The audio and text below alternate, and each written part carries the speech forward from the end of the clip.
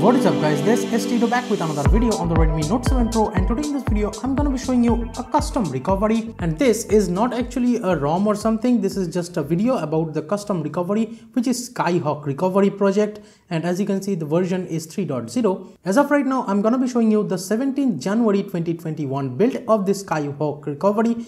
And if you have not flashed it, I would say you can definitely use your Orange Fox recovery or even TWRP recovery to flash this. This is just a simple zip, and yes, there are two versions which I'll explain in a moment, but you can flash it with even fast boot too. Let me show you. So it's about 50 MB and the name it says is SHRP version 3.0 or SHRP 3.0 general.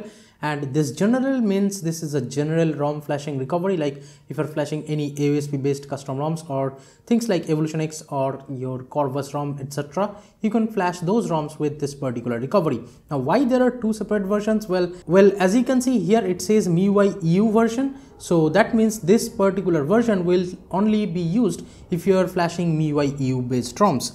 So that's pretty simplistic. If you wanna go encrypted way, and if you wanna just stick with Xiaomi.eu ROMs specifically, you can flash those ROMs with this on those Android 11 like Xiaomi.eu ROMs. This supports that like kind of encryption, and here you won't be having any problems. Yes, I am aware that you cannot flash the latest Xiaomi.eu ROMs which is based on Android 11 with the latest Orange Fox recovery, because the Orange Fox recovery is kind of out of development right now for the Redmi Note 7 Pro at least.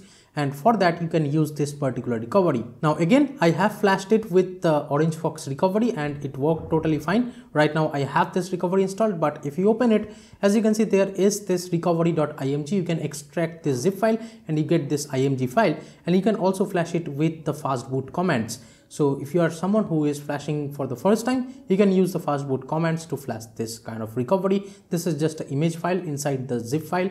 So yes, if you're using a custom recovery to flash this recovery, then use this zip, or else if you're using fastboot method, you can use this recovery.img file. Right now I'm on the Evolution X ROM, so let me just boot into the recovery.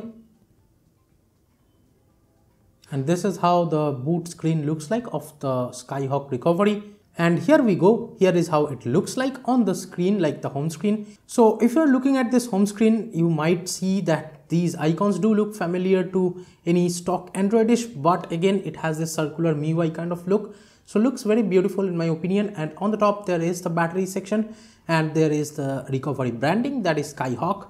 And inside Essentials, you will find this flashing section, then wipe, then backup, then restore, then mount files, and the terminal and the advanced settings. So this is how the essentials looks like. And the tools, we have the magic section, and we have the themes, then tweaks, then settings, then security and language, and reboot and about. So that's how the recovery's home screen looks like. And also I like this thing that if you tap on this menu icon, here we have a lot of like cool things. It says main console over here. Then MTP is enabled. This is like the media transfer protocol. So if it's enabled, that means you can connect a USB cable to your PC and it will show the internal storage on your PC. So that's cool. And here we have a lock icon. So with this, you can definitely lock the recovery over here. By locking, I mean you can just screen lock it. And also if you have a password or something, it might lock it with that. And here, as you can see, this is how the lock screen looks like. Also on the lock screen, it shows the time. You can enable those. I'll show you that later on. From here you can enable the torch. So as you can see right now, the torch is turned on. So this is very cool. And here you can unlock just like this. And again, you can turn on the flash too from here. So this dark kind of background looks very cool in my opinion. And you can also increase or decrease the brightness right from here. As you are noticing right now, it's on like almost full brightness. I'll decrease it. Its background is black, so that is why you might be having a hard time to see the brightness difference. But yeah, the brightness, it definitely increases when you increase that bar. So let me show you the flashing section. This is how it looks like, pretty similar to all other things. Like let's assume you are flashing something. Let's select this Corvus, and this is how it looks like. You can select that zip, and this is pretty similar to any other recovery. As you can see right now, if you like select a zip and you select this reboot after installation is complete, that thing is there.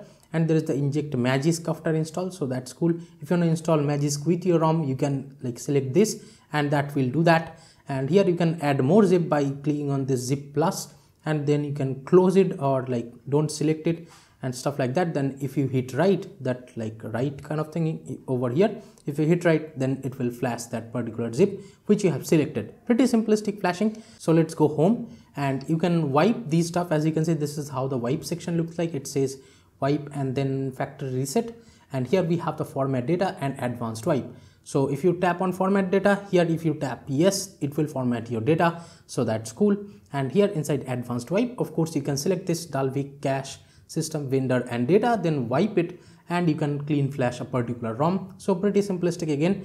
And here we have the backup section, so you can back up these many stuff here. Let me show you. There is the boot cache, recovery data and vendor image, then system image, then DTBO, modem, EFS, persist, everything you can back up. And we also have this enable compression and stuff, and then also we have the restore option too, and we have the mount option. If you want to mount something and flash a GSI or something, you can do that. And inside files, we have the file manager kind of thing, like you can browse your internal storage files from here. And also of course we have the terminal. If you want to write some comments, you can do that. And inside advanced, we have this copy log, fix context, sideload and partition option. Then inside this Magisk, as you can see, it shows Magisk manager over here. From right here, you can install Magisk on your particular ROM. So that is cool. And right now the version of the Magisk is 21.2. So that's great. Right now it shows NA because I have not installed Magisk. So inside themes, you tap on right, and as you can see, it shows open, and you click on open. And from here, you can change the background color, I guess. So I am guessing you're having a hard time to see this, but yes, you can change these colors as you are noticing. I'll select this.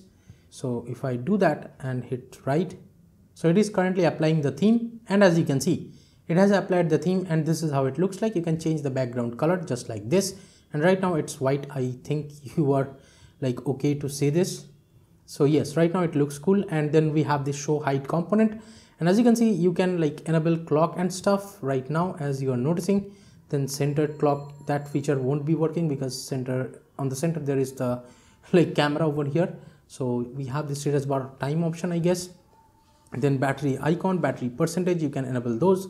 Rounded corners, you can also enable those, but I'm not enabling that as of right now. Then there is the CPU temperature too, you can enable that. I don't know where it shows, but yeah, there is the more customizations. So here we have the Nav Bar Customization Tool, so you can change it to next bit, Samsung, custom, etc., and the default one you are looking at. And we have the dashboard customization too. So yeah, we have the AEX style clock and stuff like that. Huge amount of customizations here, I would say. And there is this rounded corner customization too. So a huge ton of customizations that you get over here. So let me just apply this theme quickly. Now let me talk about the only feature that I miss over here in this particular recovery coming from OrangeFox recovery. If you check that option like disable force encryption on the OrangeFox recovery, that means whenever you are flashing a zip, it won't be encrypting your ROM, or it won't be encrypting your storage.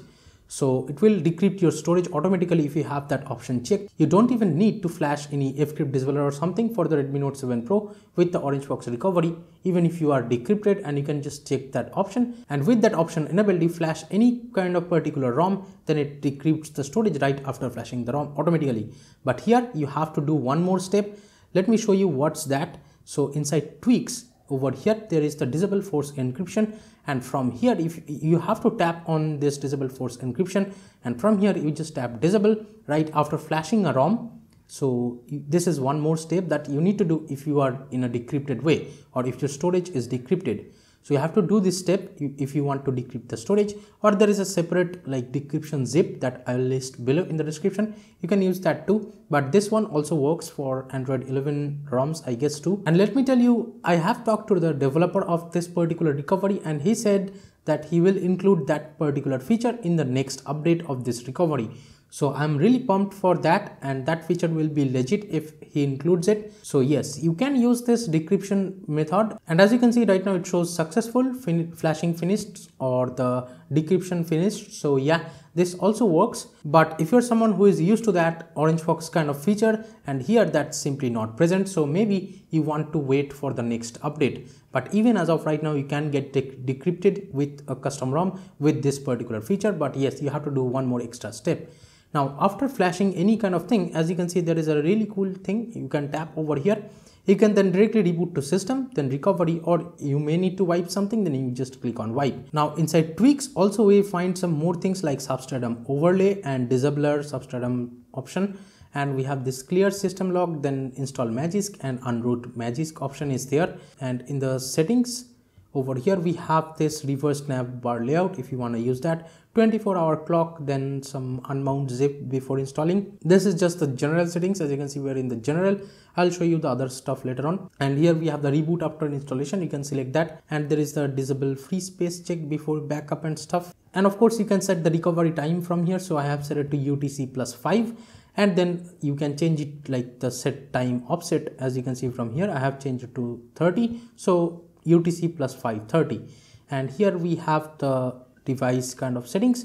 From here you can customize a lot of things like the screen timeout. You can disable that from here. You have to tap on this section and you can increase or decrease the brightness, of course, from here. Then we have the button vibration too. Then keyboard vibration also you can customize. Then action vibration option is there. Now here we have this sharp settings. So there is a dev mode. I don't know what that does. And there is the install Magisk automatically after OT option, and then prevent auto reboot after OT option is there. If you are enabling OT or something, you can use that. Then inside security, we have this security kind of thing. You can enter a password or a pattern over here if you want to. Then of course you can change the languages, and as you can see, these many language options are there in this particular recovery.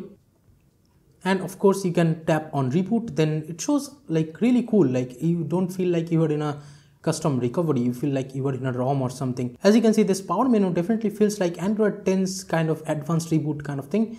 Power off, reboot, and then inside advanced there is the recovery and bootloader and the EDL mode. So yeah, these options are there. And inside about, of course, it shows SHRP recovery or the Skyhawk recovery, and the official build over here it says, and the recovery version is 3.0. It is in quite bold font. And the TWRP version shows as 3.5.0_9-0, and the device name here it shows Violet. So yeah, pretty cool. And you can also get more info from here. So yes, this is a really cool recovery in my personal opinion, and you can definitely use this recovery if you're someone who is flashing Xiaomi.eu ROMs, like the MIUI 12.5 Xiaomi.eu ROMs. You definitely need the MIUI.eu version of this particular recovery. So thank you so much for watching this video, guys. Give it a thumbs up if you like it. Subscribe to the channel down there if you have not yet. This is Tito from KDN Tech signing off for today, and I'll be catching you guys in the next one. Bye bye now.